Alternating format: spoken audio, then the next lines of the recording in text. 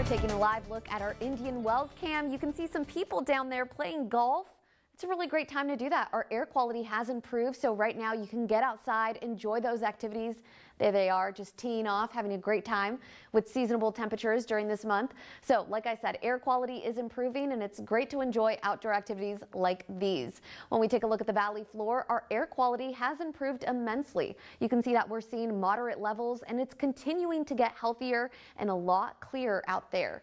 So as we look at our wind gusts, they are dying down. That's one of the reasons why that air quality has improved, because a lot of sand and dust isn't being picked up anymore. It's a mild midday. You can see that our wind speeds hardly above 10 miles an hour on the valley floor. As we move into the afternoon, those winds do pick up. It becomes a little bit breezy in those wind-prone areas, but it shouldn't be much of a problem, especially for our kickoff. I know there's a lot of football games happening around the valley, but the weather shouldn't be a problem as you guys get started and play those sports out there today. So those winds will be staying pretty calm, light and variable well into the night, not much of a threat.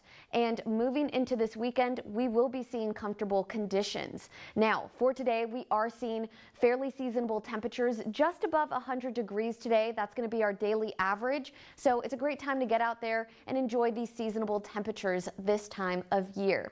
We are seeing a little bit of moisture out there, dew points hanging out in the high 50s in some areas, for the most part in the mid to upper 50s. So keep an eye out for that. They are going to be lowering and it's going to get a little bit drier this afternoon. And this is the last weekend of summer. I know that we are kicking off Hispanic Heritage Month. Maybe you're heading out to Fiestas Patrias this Sunday. You're going to be seeing conditions like these. So definitely enjoy the last weekend of summer and celebrate whichever way you'd like. So again, we are seeing very seasonable temperatures. We're peaking at about 104 degrees on Saturday, and then we are also right there at about 102 on Sunday. Then come Monday, we are seeing a cool down. We're in the double digits, 90s, and we're also getting into the mid 90s by midweek next week. So that's definitely a nice cool down, and with the improved air quality, hopefully we'll get to enjoy more time outside. That's been your First Alert Comfort Air 7-day forecast. Back to you.